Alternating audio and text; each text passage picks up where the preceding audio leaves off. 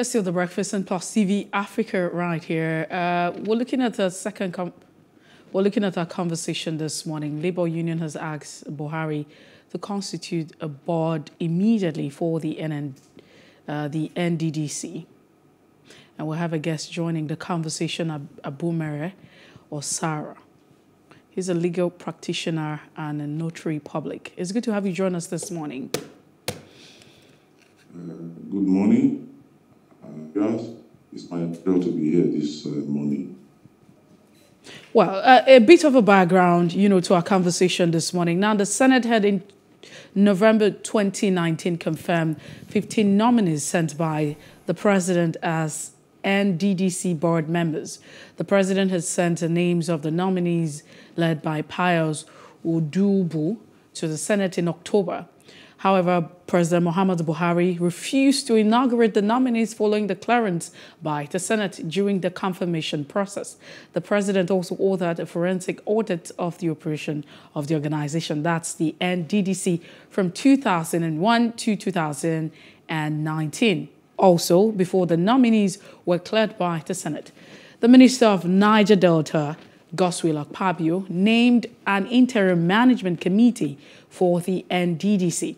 And in recent times, the Amalgamated Union of Public Corporations, Civil Service, Technical and Recreational Services Employees has called for the inauguration of a board of the Niger Delta Development Commission, that's the N.D.D.C. The group is an affiliate of the Nigerian Labour Congress and said it is imperative to save the commission from destruction. The union appealed to President Muhammadu Buhari, National Assembly, Senate President Ahmed Lawan, House of Representatives Speaker Femi Gbajabiamila, and Minister of Niger Delta Affairs Umana to take steps to ensure that the N.D.D.C delivers on its mandate. According to the union, in January 2019, the N.D.D.C managing director, that's Nsima Ikere, and the chairman, Senator Victor Ndoma Egbar, resigned their appointment to contest election in their state. Their position should have been filed in accordance with Section 5, Paragraph 3 of the established acts of the Commission. Like I mentioned earlier on, we have Abumure Osara, who is a legal practitioner. He joins the conversation this morning. Osara, it's good to have you join us. Thank you for having me. Quickly, what are your thoughts on this now? And I mean, for a long time, the N.D.D.C seemed to be, operating without a board, some sort of direction, leadership right here. What are your thoughts? Well, it's a rather unfortunate situation that we find ourselves. And if you follow the trajectory, the head of state, you would not really be surprised that we are this sorry pass. What is going on with the N.D.D.C is typical of what is wrong with Nigeria, particularly since 2015, when General Buhari came on board. It's sad. One would have thought that having been a military governor, having been a petroleum minister, and the military head of state, and the chairman of Petroleum Trust Fund, and then having contested to the highest office in Nigeria, about 3 or 4 different occasions, and then he now democratically elected, that the president would have been broad-minded enough and be capacity and mindset to do what is said. It is that quite contrary to the clear provisions of the N.D.D.C Act, the president has decided to act more in breach of the law by refusing to act in compliance with the clear provisions of the Act. I'm not surprised because it seems the president recall when he was newly sworn in 2001, one of his official visits out of the country to the United States, made that allegory of 7% and 5%. And I believe that is what the president made comes to the question of the N.D.D.C zone. You and I will recall the issues and the situation that Nigeria faced leading up to the setting up of the during the Obasanjo regime. I mean that the national also need to address the national data question. For the first time, that the National Assembly to override the veto power of the president. That is why you find out that since 1999, the N.D.D.C Act is the only law enacted by the National Assembly of Nigeria that was not signed, that has not been signed by successive presidents. The National Assembly had to muster to a very nationalistic and patriotic in their endeavor when the president, General Olusegun Obasanjo, declined to sign the act as passed. The National Assembly came together, united as one, and passed the law into effect. In 2015, after he was sworn in, the first act of the president with respect to the N.D.D.C was to appoint a sole administrator. And it was pointed out that by the act does not recognize the composition of administration of the commission by means of sole administratorship. And the president went ahead to appoint His Excellency Isima Ekere as the MD and Senator Udomaegba saying as chairman.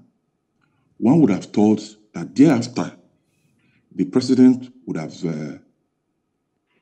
been sufficiently equipped to realize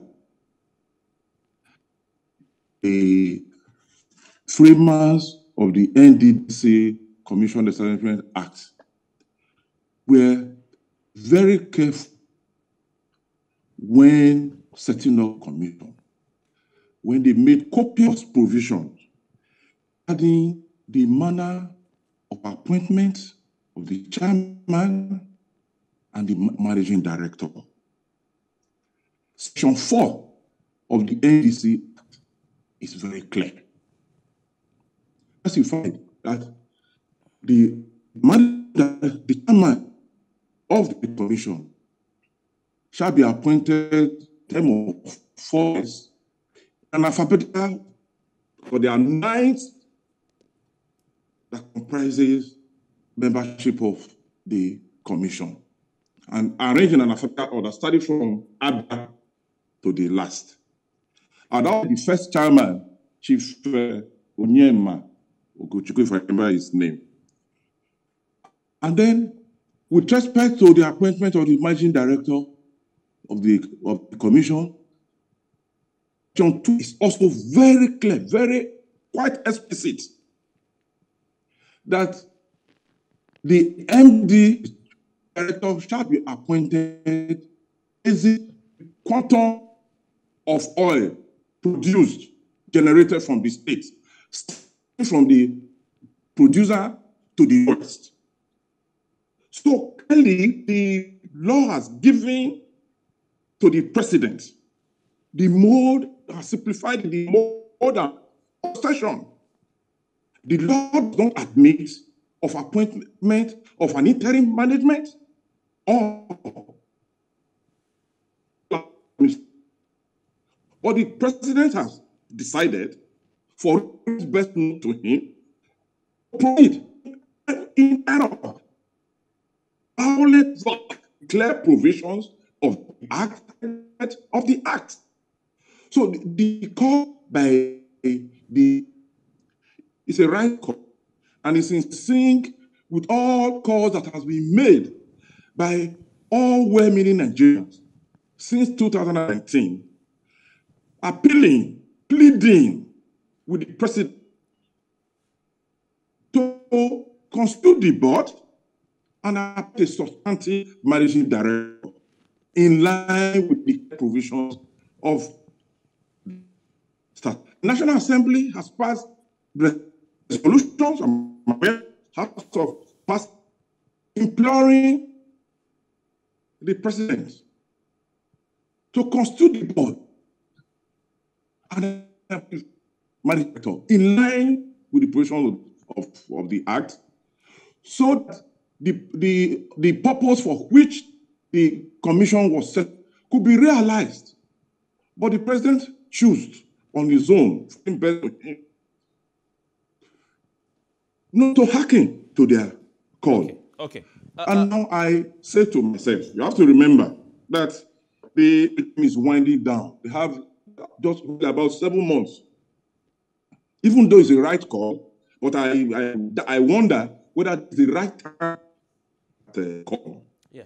And I also wonder, have regard to the way the president has treated all appeals from leaders of thoughts. I recall Niger Delta leaders. Yeah, Barrister, sorry to interrupt you, Barrister, please, sorry to interrupt you. You rightly said that you've talked about the N.D.D.C Act, and you said that this trend of having a sole administrator, interim management committee for the commission is not following in step with the N.D.D.C Act. You also talked about the entreaties to the president from different stakeholders. But when the N.D.D.C, when the N.D.D.C interim management committee headed by the sole administrator was set in place, Mr. Effiong Akwa being the sole administrator in 2020, we had different groups coming up for and against. One of those who came up to support the move by Mr. President is the South-South Emerging Leaders Forum, who in 2020, the same December 2020, when the appointment of Effiong Akwa was announced, lauded President Muhammadu Buhari for appointing Effiong Akwa as the N.D.D.C sole administrator. And they said that the president acted in line with the act setting up the commission. That's what they're saying, that he acted in line with the act setting up the commission. And the forum appealed, to those against or agitating against the appointment of this man to give peace a chance for the development of the region. So what do you say to that? That some group is saying this is in line with the commission. In fact, what the group, this is Niger Delta, South-South Emerging Leaders, which is a group comprising of professionals from the South-South. What they said is, quote, this is not the first time that a sole administrator is being appointed for the N.D.D.C. Their statement, this was in 2020, December 2020, their statement continued. It will be recalled, quote, it will be recalled that in 2015, the Minister of Transportation, Mr. Notary appointed Mrs. Ibim Secretary and a Jaw woman and his former aide as sole administrator. This is what I'm quoting their statement here.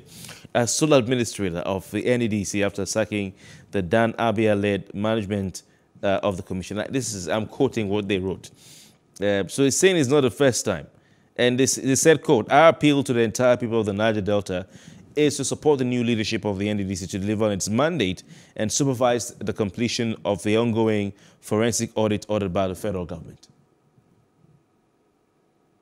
Well, my immediate reaction is that perhaps that group, they were speaking in error, not properly advised, or they did not have the benefit of through the clear provisions of the Establishment Act. Section 12 of the N.D.D.C Act is very clear.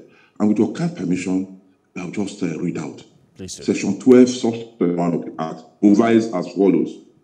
There shall be for the Commission a managing director and 2 directors who shall be indigenous of oil-producing areas starting with the member states of the commission with the highest production quantum of oil and shall rotate amongst the states in order of production.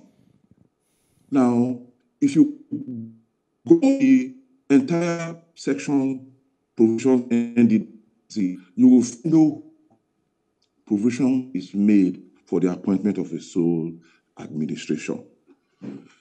Regrettably, you see, this current regime has successfully launched onslaught on the rule of law and tend to track on impunity. What we have is a situation having the rule of law of men. And that's why they trample on clear provision of the law. They do as they like. I'm not surprised. Perhaps because mindset of the president. Perhaps he has a thing or two against Niger Delta, against the South, the goose that lays the golden egg. And it's rather unfortunate that since 2015, the cry of marginalization of the Niger Delta, the cry of oppression of the minorities and the Niger Delta by this regime, you see, is a very worrisome development. But alas, we are confronted by the fact that in less than 7 months' time, this regime will run its course. Hopefully, after May 2023, we'll have a new leader who will be broad-minded enough, who will not be actuated by primordial sentiments, sexual sentiment, and who will take there as one whole constituency, who will incorporate, who will not be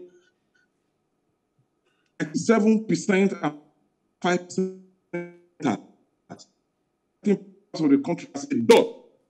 And who is because they didn't vote for this regime in 2004 and 2019, and because this ruling they do not believe in philosophy of the composition and establishment of the N.D.D.C Act. That is why they have systematically put in place a skip muzzle and the dreams of the act and the aspiration of the Niger Delta. And unfortunately, allies is some sons of the Niger who for such decide to steal the and drink of the Niger people. It will interest you to know that at the time that the president was forwarded the names of Barr to the elite, there are also names of the Commission to the Senate. All right. But got it. That has since been constituted, and they are up and running. Okay, but Barrister, sorry, we're having a bit of a network problem with you, and that is interfering with the quality of the audio coming from your end. But I was going to ask you, is there nothing in the Constitution of the Federal Republic of Nigeria that allows the president to get away with this? Because we see that, from recent history, that the president rarely acts without seeing something in the Constitution that gives him overriding powers of sorts.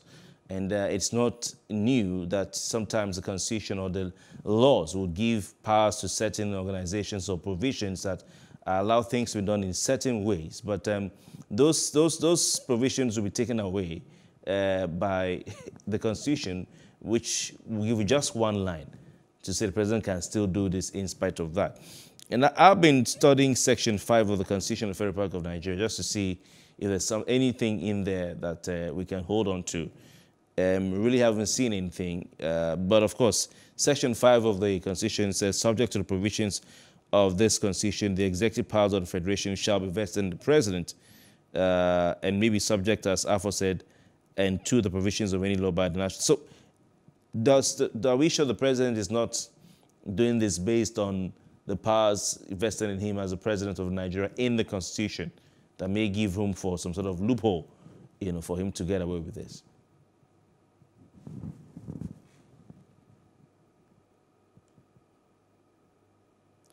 Yeah, Barrister, did you hear me, please? Public officers. Hello? Okay, yes, please go. Yes. Please go.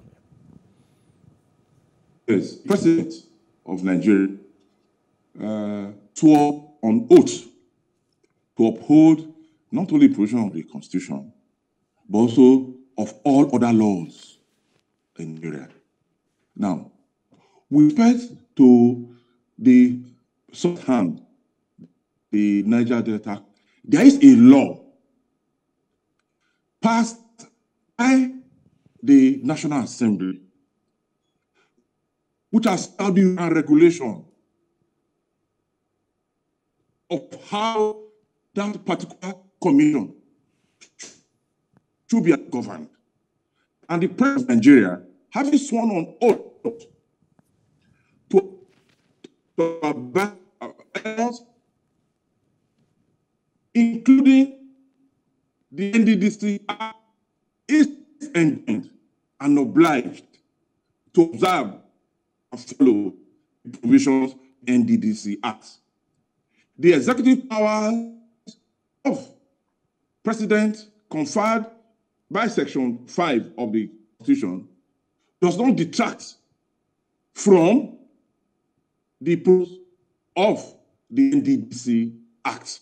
There's no provision in the Constitution that gives power to the President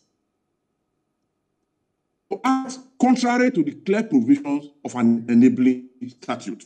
Rather, what the President should do by his oath office is to enforce and act in accordance with that act, with that particular law.